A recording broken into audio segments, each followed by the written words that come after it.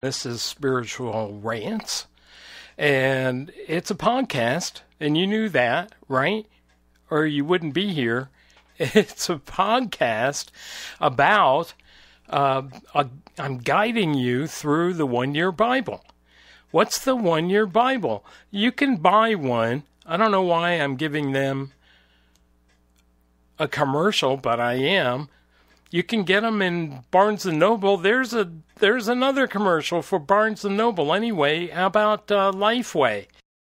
How about scripturetruth.com or cbd.com?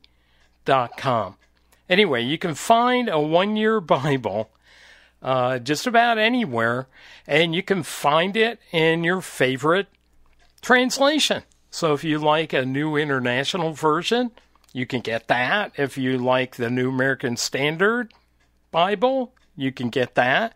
That's one I use in my blogs. You can get a Living Bible. I like that one a lot. And you can get a BLT. No, it's not a BLT. It's an NLT, a New Living Translation. But I prefer the Living Bible, but those are a little harder to find, and the NLT's similar. Anyway, get a one-year Bible, or you can get the readings online. Or go to here's the best thing. Go to my blog. My blog is at jerryrothhauser.com. But who can spell that? Well, my family does. But other than that, you can find it at spiritualrants.com. Spiritualrants.com. It gets you to the same place. And it'll give you the readings. And this week, the readings are Exodus 8, verse 1 through 21, verse 22. Right? Actually, verse 21. So 8:1 through 21:21. And then later on, I'll tell you we're going to be in Matthew. And then you can also read Psalms and Proverbs, but we don't have forever. So I'm probably not going to mention too much about Psalms and Proverbs today. In fact, okay, I'm not going to mention anything about Psalms and Proverbs this week. But read it anyway. It's good stuff. All right, so now we're in the book of Exodus already. If you've already been reading the scriptures and following along with the readings, you're already into chapter 8 in Exodus, which means we're going to find out what plagues you. In fact, we're going to find out even more what plagued the Pharaoh. But maybe we'll take it metaphorically just for fun on what plagues us, but we're also going to talk about the literal scripture. The literal scripture.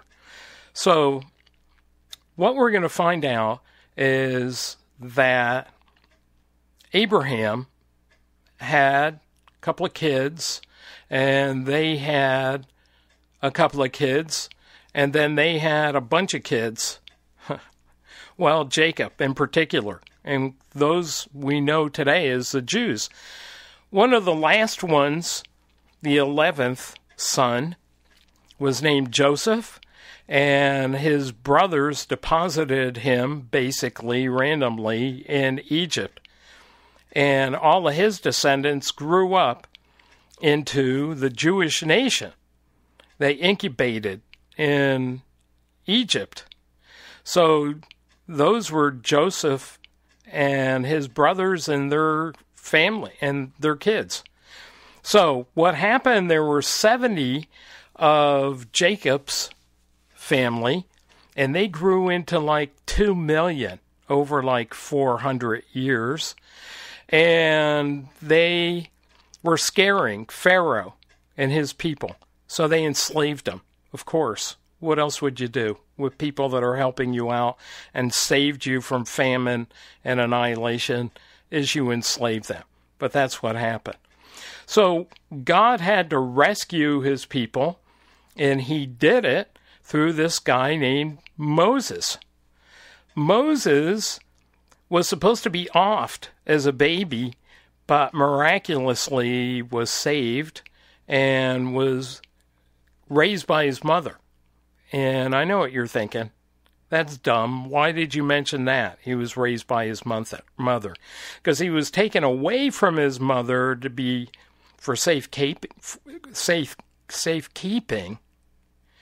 and was rescued by the Pharaoh's daughter, and miraculously was given back to his mother, and she was paid for taking care of her son, Moses, but was in the Pharaoh's household and grew up with all the amenities and education that would go to Pharaoh's son. Pretty good deal, right?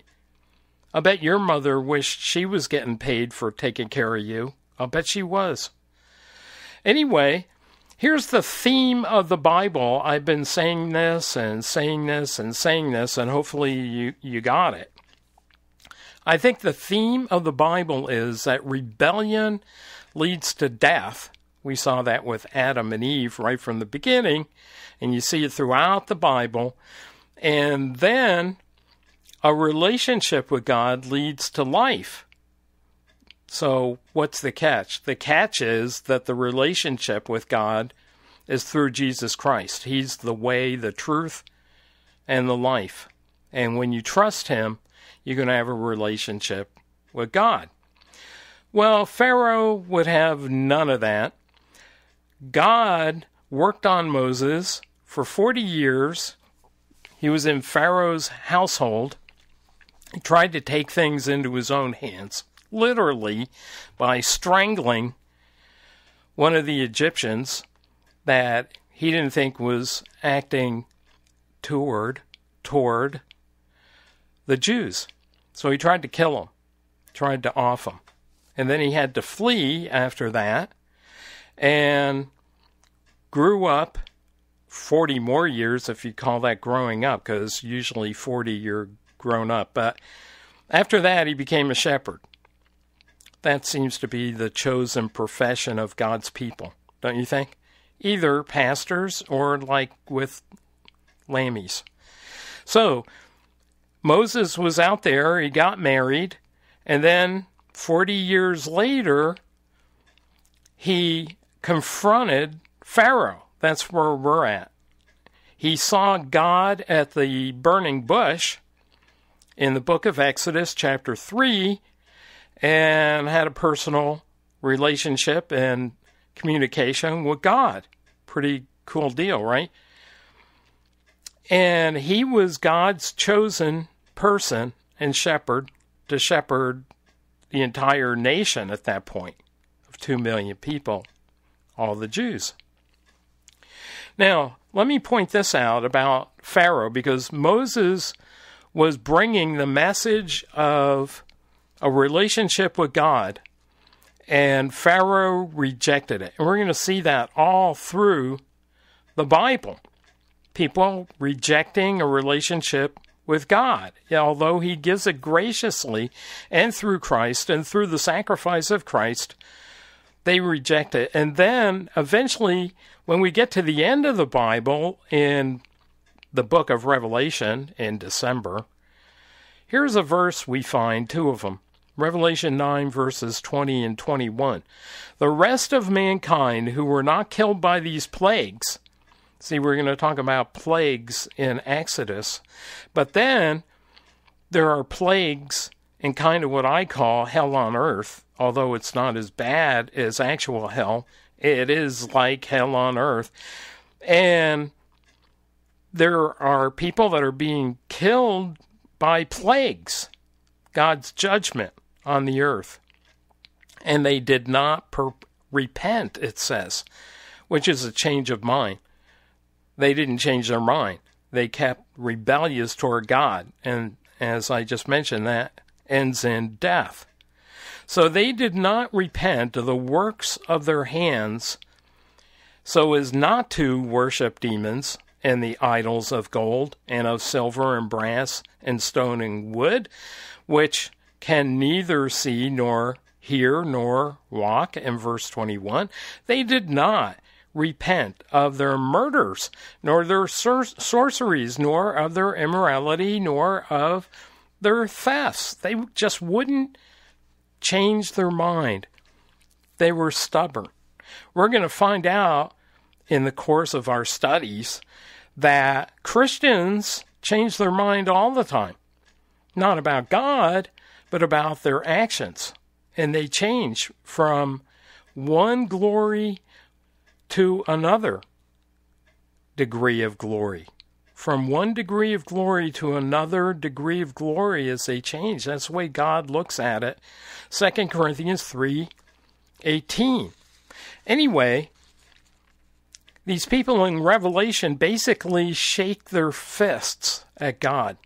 They're mad because God is trying to get their attention. They refuse to give their attention to God.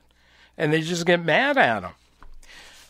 Now, you just got the story of Pharaoh, the leader of the Egyptians. Yes, I put a hyphen, or not a hyphen, an apostrophe. I put an apostrophe there, and I call them the Egyptians. Anyway, the book of Exodus, just by the name, book of Exodus, you can pretty much figure out that it has to do with these plagues, if you've already heard the story, and about their exiting Egypt, going back to Canaan, the promised land. That's where God wanted them to be. That's what God wanted to effect. And you probably already heard about the Red Sea, you've heard about the plagues. So we're going to cover that briefly, and I want to point out a few things to you, because, one of the most important things you can do when you're reading Scripture is observe what you're reading. Well, yeah, of course I ought to do that. Well, yeah, you should, but you probably don't. As dumb as I may sound when I say that to you, you can just glitch through it. Now, there are some things you can just kind of glean through, and I'll let you know. But you need to hit the high points. And here's something you may not have known about Exodus. Of course, it's called Exodus because they're absconding. If it was my choice and I was going to name Exodus, I would call it abscondence. That's not even a word, but I would call it that because they're absconding. And if you read my blogs, you'll find that word a lot because for some reason I think it's funny. So you can notice that when you go to spiritualrants.com. Did I mention spiritualrants.com to look at my blog? Anyway, the original Hebrew name of the book of Exodus is not Exodus. It was names. Isn't that kind of interesting? Names. Now, you can find a lot of names of God that will give you an insight about God and who He is and the way He cares about you, the way He loves you. But you will find several of them in the book of Exodus. So let me just point those out to you, just a few of them. And these would have been good names for Pharaoh to know. It would have been good if he already had the book of Exodus that was written out for him, that Moses could have written it and he would have known what had happened, but that couldn't have happened because Moses was living it as he was encountering Pharaoh and as he was learning about God. But let me just give you a few of those names in the book of Exodus of God. The most important one is Yahweh. And that's not Burger King at all. Okay, you figure out that joke. Because it's no joking matter. Because what it means is God is the great I am. When Moses encountered God at the burning bush, He said, "Who are you?" Because Hebrews wanted to know who they were dealing with. And so God gave him a name, his own name, only it's not a noun. He doesn't care about grammar. He gave him a verb. The verb is the great I am. I am who I am, which means he is in the present, but he was in the past and he'll be in the future, but he's emphasizing that he's in the present. In Exodus 6:6 and 7, I'll read it to you. "Therefore, say to the Israelites," God is speaking, "I am the Lord, and I will bring you out from under the yoke of the Egyptians. I will free you from being slaves to them, and I will redeem you with an outstretched arm and with mighty acts of judgment. I will take you as my own people, and I will be your God. Then you will know that I am the Lord your God, who brought you out from under the yoke of the Egyptians, and I will bring you to the land I swore with uplifted hand to give to Abraham, to Isaac, and to Jacob, and I will give it to you as a possession. I am the Lord." So when he uses that name, Yahweh, all throughout the Old Testament, he's speaking of his presence, and at the burning bush, it was a form of that verb, I am who I am. That would have been good for Pharaoh to know. Here's another one, and we talked about this one in like the second podcast, which was the first week of 1 Year Bible Readings, Elohim. It's plural, which insinuates and connotes the Trinity, because it's plural. And so there's a connotation of plurality, which we would say theologically speaking that God is one. There is one God. And that was one of the mottos of the Hebrews. But what they didn't understand, that we know from the New Testament, but it's in the Old Testament, and I explained that in that podcast, that there's a plurality of personality, but there's one God. And when the midwives who feared God in Exodus chapter 1, verse 17, that word for God, when it said they feared God, is Elohim. They were fearing the tripartite God. And they did not do what the king of Egypt had told them to do. They let the boys live, the midwives, because they were afraid of God. That's good thinking. And if the government ever tells you to do something that God tells you to do, well, what's your priority? You do what God wants you to do. It's called civil disobedience, right? That's the technical, political word for that. Now, here's a good one in the book of Exodus. "The Lord is my banner," Yahweh Nisi in the Hebrew. Moses built an altar and named it, "The Lord is my banner." In the book of Song of Solomon, we're going to find out that God's banner over us is love. We're going to find that out, but that's down the road. But in Exodus 17:15, "The Lord is my banner." Is that your banner? Are you proud of God? Romans 1:16, Paul said he is not ashamed of the gospel, which means he's not ashamed of God and his grace and Jesus. That's what that means in essence. Exodus 15, you'll find this between verses 22 and 26. "The Lord heals," Yahweh Rophe. Yahweh Roph. You could put it that way, I guess. This is great, because when the Hebrews went out from Egypt and they wandered around the wilderness, you maybe already heard about that. Here's what God said to them.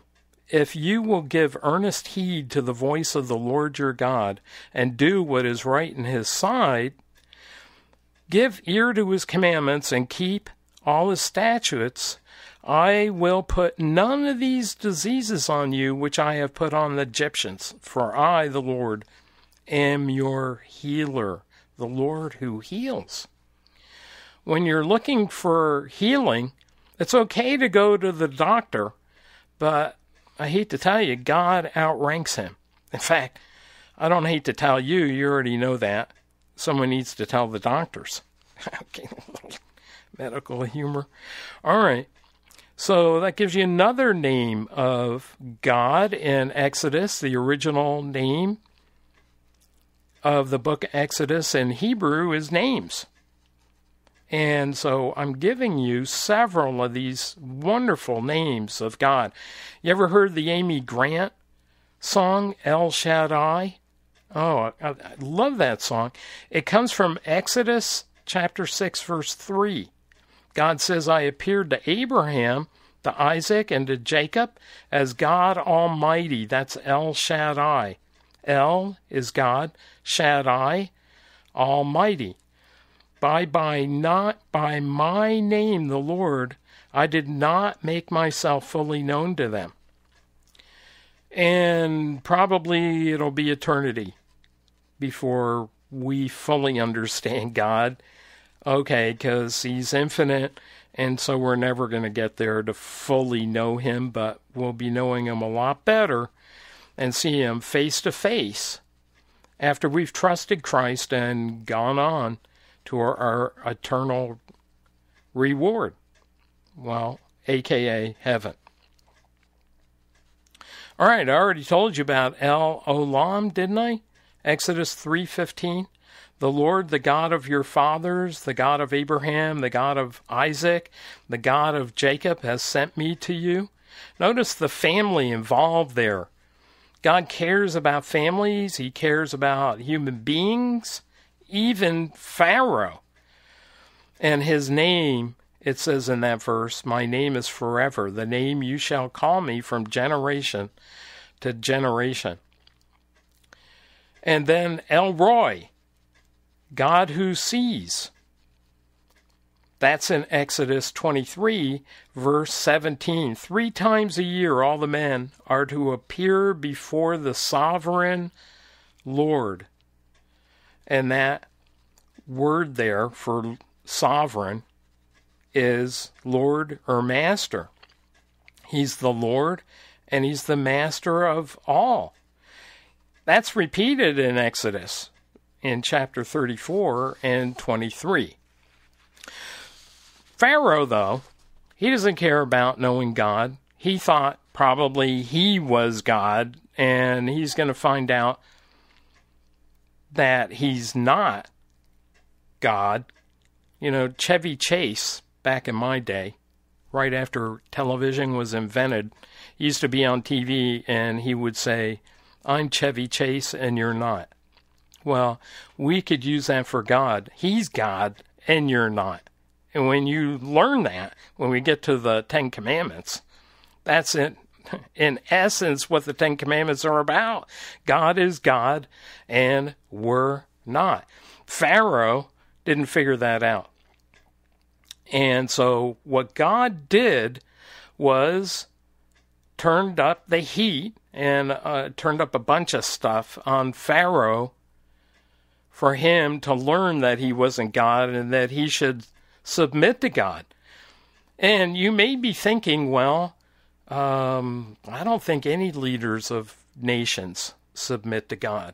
Well, some of them do, and we'll get to one who had his mind changed. That's what repent means.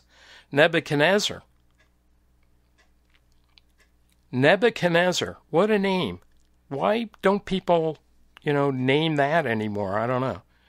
I think it's that song, Nebuchadnezzar, and I don't care. All right, sorry about the singing. But all of these plagues, probably in metaphorical form, we've experienced, so I'll point that out to you. Here's what Warren Wiersbe says, and I'm going to probably repeat this more than once because I think it's a great quote.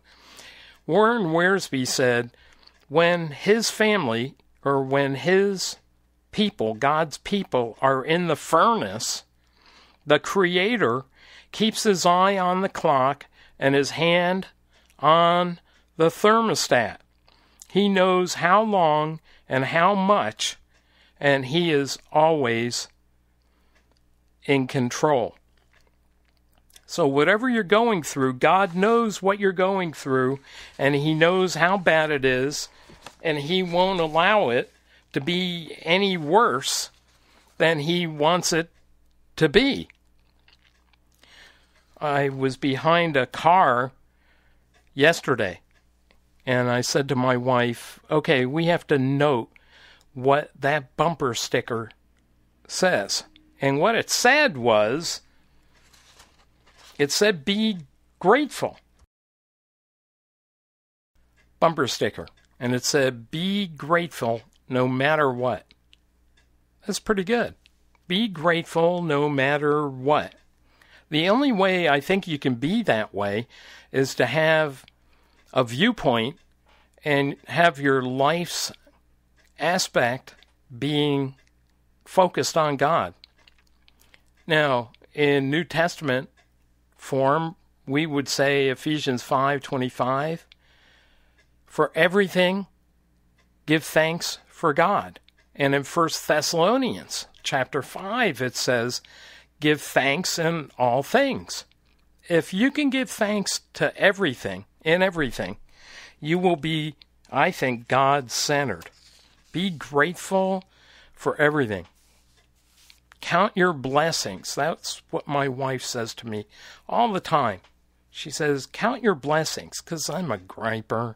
And she says, count your blessings, one by one. Someone should write a hymn about that. Okay, they already did. All right, so we get to these plagues. The plagues with Pharaoh, where God's trying to get his attention.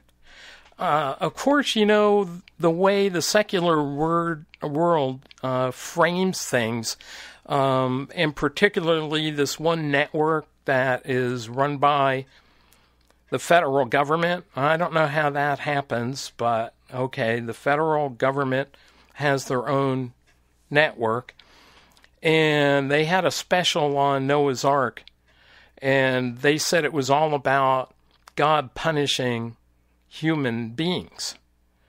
Well, he had to, because no one wanted to have anything to do with him. So it's like, okay, we go back to the drawing board, and he did with Noah and his 3 sons. We talked about that already. And, you know, when you encounter things on TV, normally it's going to be from a secular point of view. A lot of it is. And, you know, then you encounter things like that God is trying to punish people. There was another program I saw the other night, and they were talking about Babel or something like that, and they were babbling and how God wants to wipe people out, punish people, and we're going to get to slavery, and they completely misconstrue what the scripture says about slavery. We're going to get to that in a few minutes. God was really trying to show his love to Pharaoh by getting his attention. And sometimes you have to get people's attention with a 2x4. You know, last week we talked about church discipline, where sometimes if someone's involved in a bad sin and they're continuing to go to church, you have to toss them out. Not because you dislike them or you hate them or you're trying to punish them. You're just trying to get their attention and get them to come back to God. And when they do, then you let them back into the church. That happened back in church times. They had to toss someone in the book of Corinthians, and they were committing a gross sin.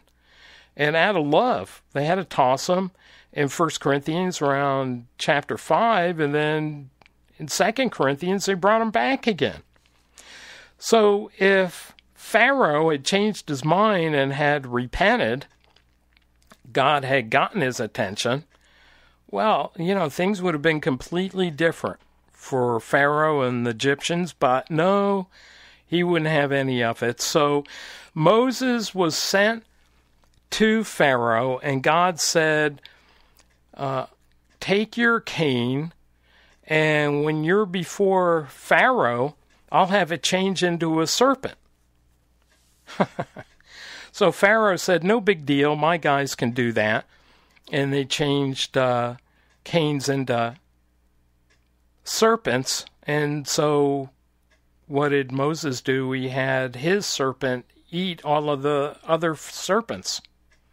Now that would get my attention. When I was getting saved at Butler University years ago, God got my attention. The fellow that was trying to explain to me the grace of God handed me a New Testament. He kept saying over and over and over again, read John 9. Eventually, I took his New Testament. I said, I don't even know where it is, and I turned right to it. That got my attention. That's all it took for me. And for Pharaoh, that didn't help. In Jerry Maguire, the main line throughout that movie is, well, at least at the end, Jerry Maguire says to his girlfriend, or did she say it to him, you had me at hello. You had me at hello. That was hello, Pharaoh. God calling, can you hear me now? And he ignored it. So the next plague was frogs. By the way, page 120 of the Bible Knowledge Commentary, and you can buy that probably through Barnes & Noble, through Amazon, here I'm giving commercials again. Did I say spiritualrants.com? Okay. CBD.com.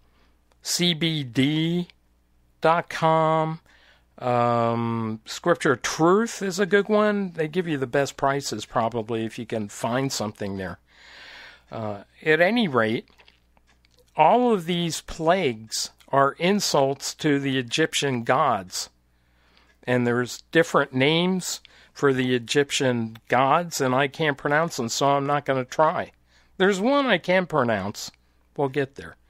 So frogs started jumping all around the place, and I think the reaction was jumping Jehoshaphat. Now if I hadn't muffed that would have been a funny joke. Jumping Jehoshaphat. But they couldn't say that because that was a Jewish king in the future. We'll get to him. So they couldn't have said that. And then, let's see, the second plague was frogs. The third plague was lice.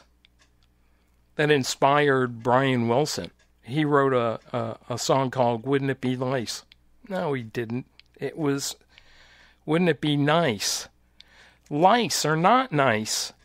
They're horrible. That didn't get Pharaoh's attention. Moses kept saying, let my people go, and he kept saying, okay. And then he said, JK. He's just kidding. Fourth plague, flies all over the place. Flies. They put dust up in the air. Moses and his older brother, Aaron, he put dust up in the air, and they changed into flies. Now, only the first 3 or so plagues affected the Jews, and after that, they didn't.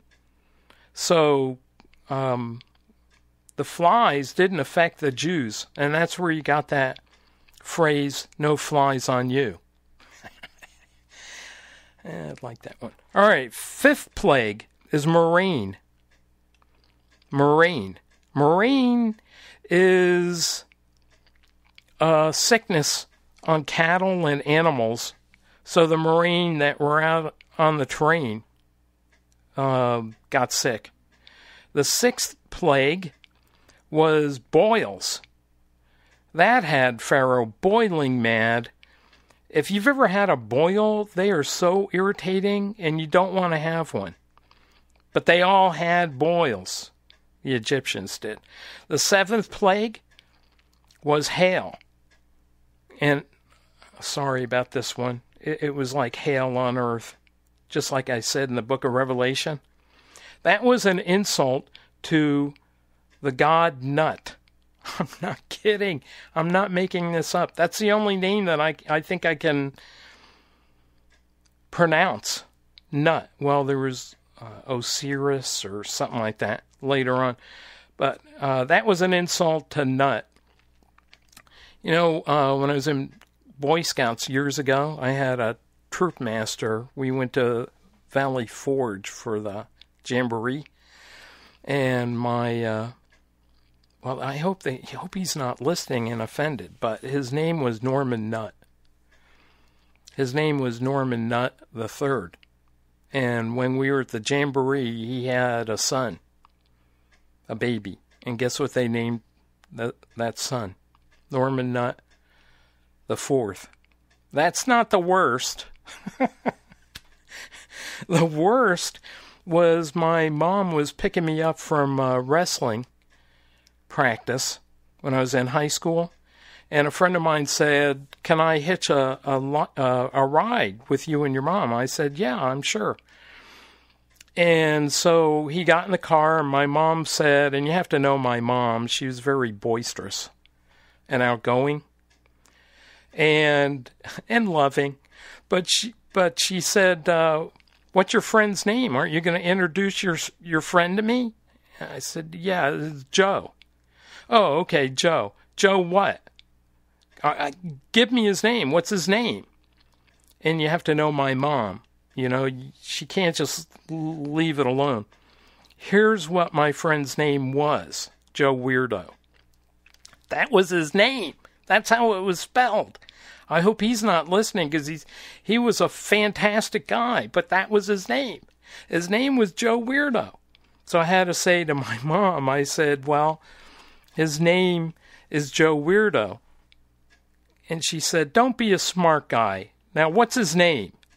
Okay, well, you can imagine how things progressed there. So anyway, not only that, but then the next plague was locusts, and that was an offense to that same god, Nut, and so whoever that goddess was offended because God sent a plague of locusts. So when we talk about all of these and think of them in a metaphorical way, like, gnats, as a pastor and just ministering online, I have people giving me a hard time all the time. And you're going to see that in the life of Moses. Everyone plaguing him and giving him a hard time. The Jews all the time giving him a hard time. And you can see how far he got with Pharaoh. But here is a great verse. If you're being plagued by all kinds of things. Maybe the gnats, maybe flies, hail hit your car, or metaphorically, all of these things, locusts, for instance. We'll get to minor prophets, but here's a great verse for you today. Joel 2, verse 25, God says, "I will restore to you the years which the swarming locust has eaten, the hopper," that's another insect, "the destroyer and the cutter, my great army, which I sent among you." God had told me years ago that there would be a period of darkness in my life, and sure enough, I had 6 bypasses, and then I've had chronic fatigue ever since then. And that, if you're a minister of God and you have to bear things like that, J. Vernon McGee had cancer, and he said that he got much closer to the Lord after he had made it through his bout of cancer. And God will restore to you what hardships in your life have taken place. So whoever you are, there's a promise for you. Joel 2, verse 25. Well, then there's darkness. the ninth plague. And this darkness was like darker than any kind of darkness you've probably ever experienced. In fact, the saints of God, and the saints are not just saints that are endorsed by any church.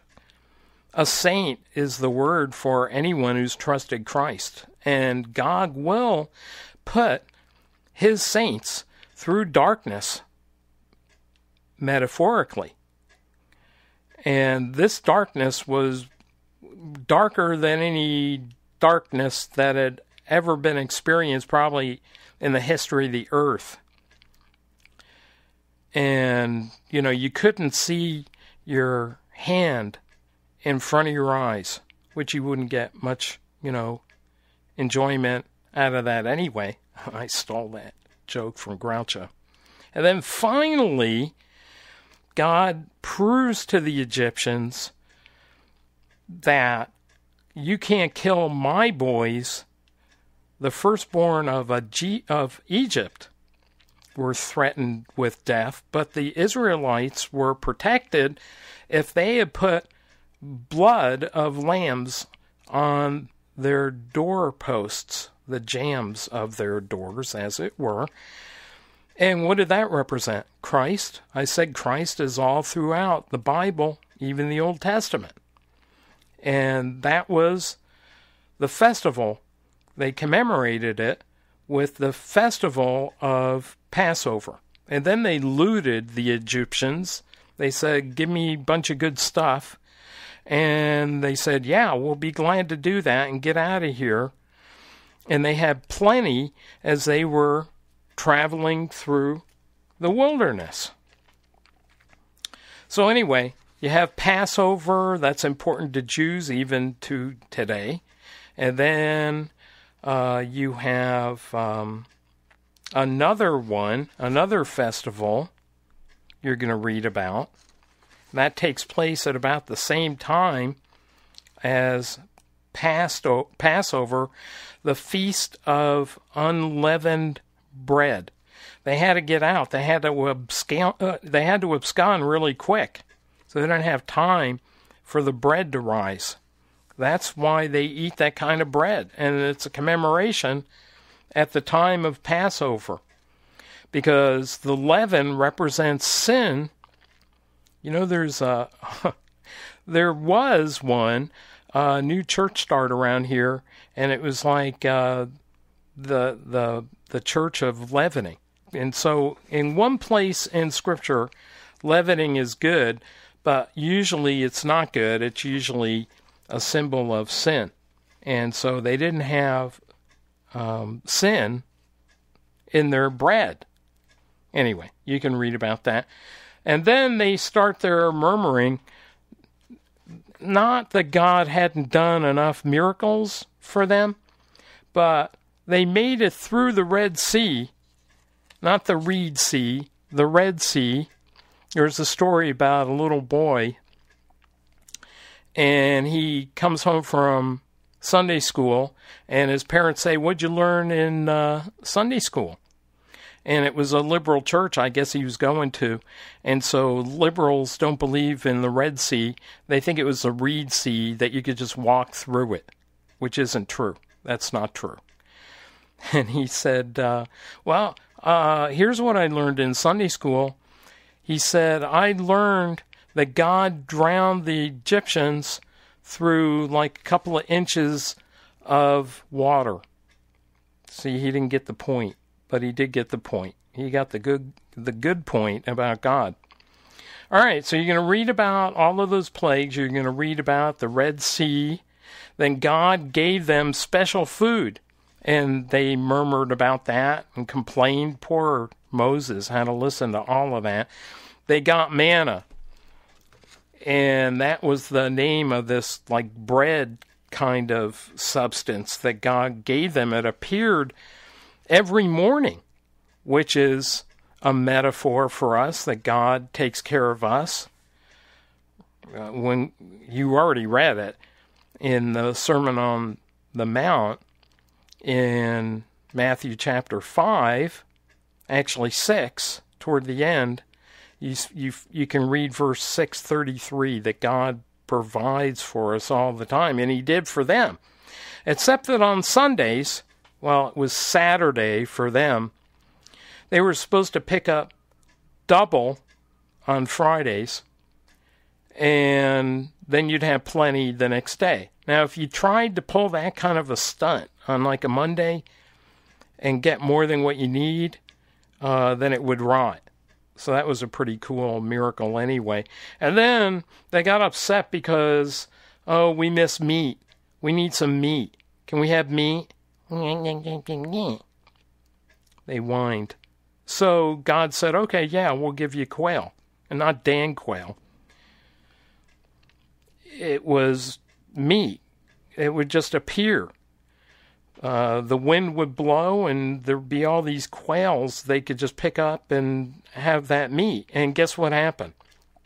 You ever heard of that phrase? Be careful what you wish for? Well, that happened to them.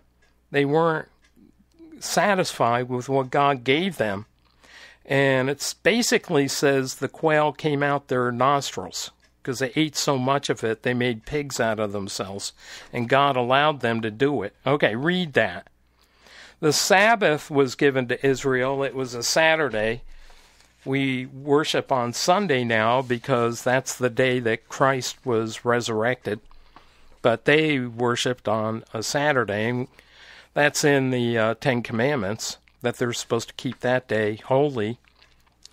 They needed some water.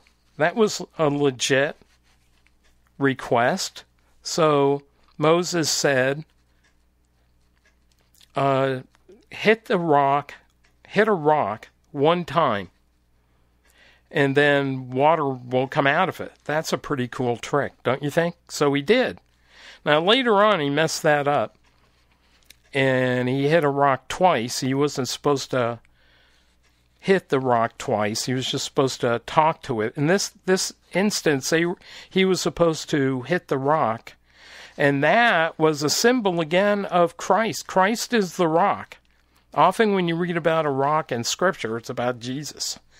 This rock is about Jesus, and he was smitten. He was hit, and he was hit when he was crucified. That was a picture of Christ. Then Moses relied on his father-in-law. You see how important family was to him. His father-in-law, his name was Jethro. Not like the Beverly Hillbillies. Well, yeah, exactly like the Beverly Hillbillies, but he wasn't like that Jethro. I can guarantee, because Moses was going to him for advice.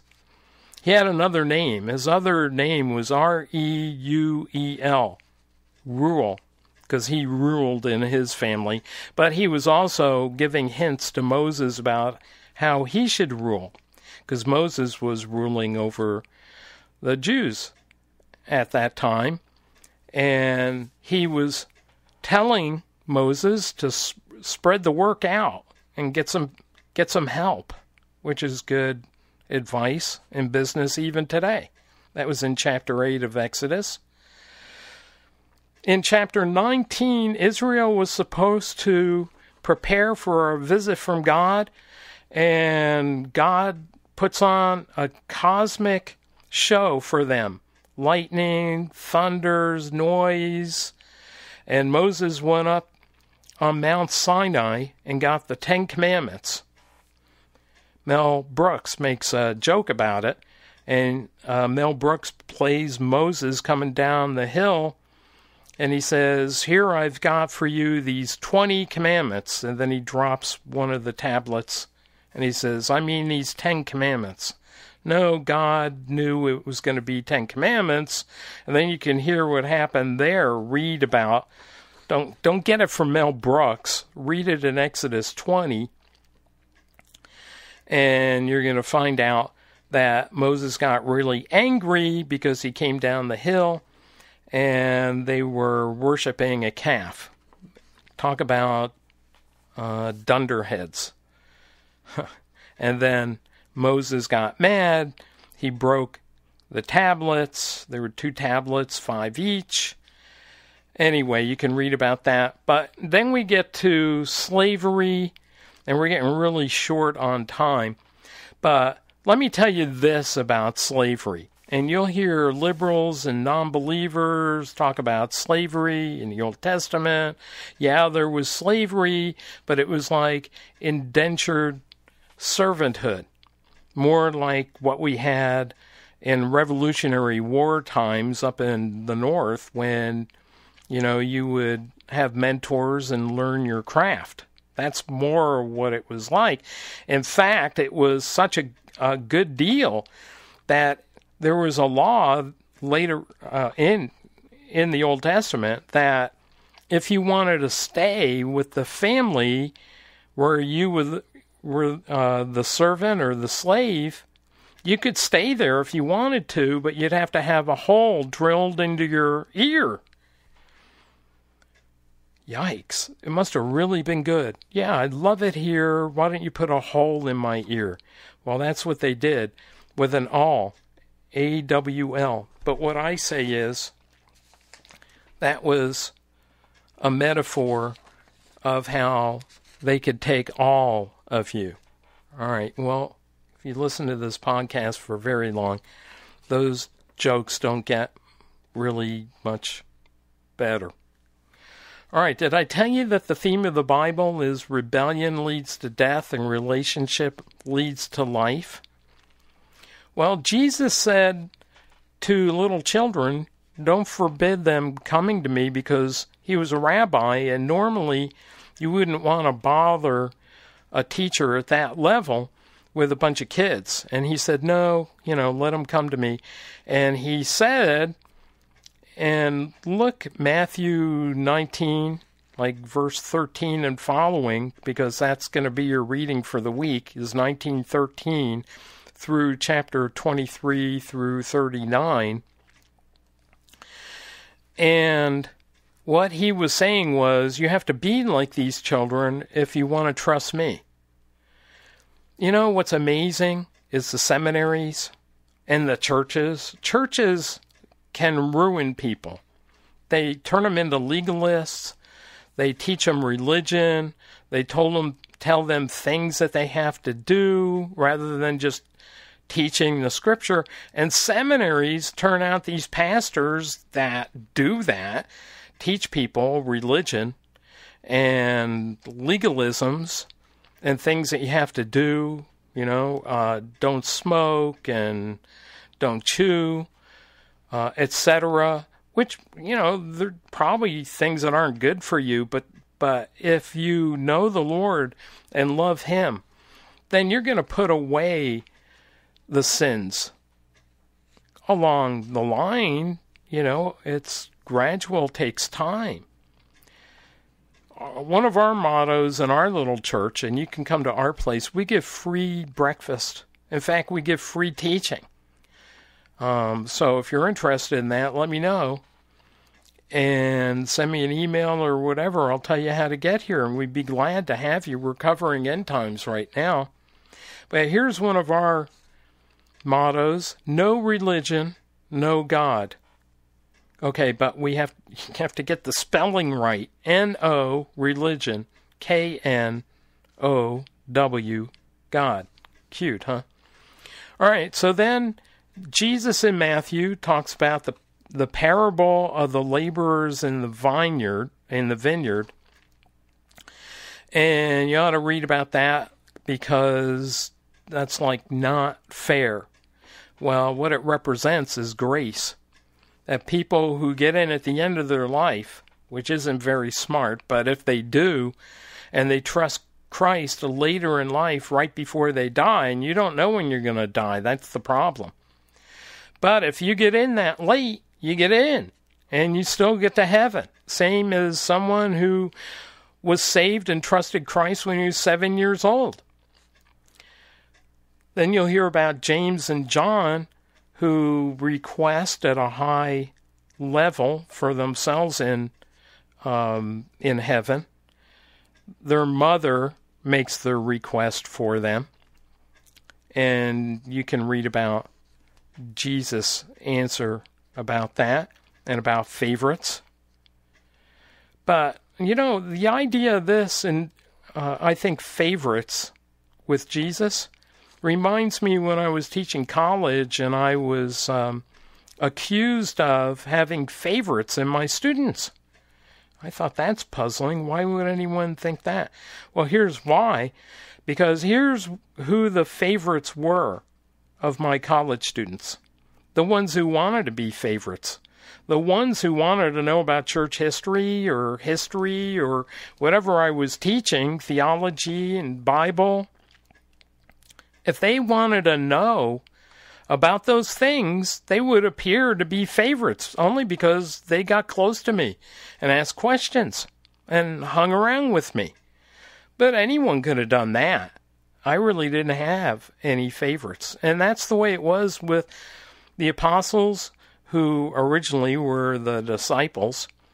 And John is one of the best examples of that because he would huddle in close to Christ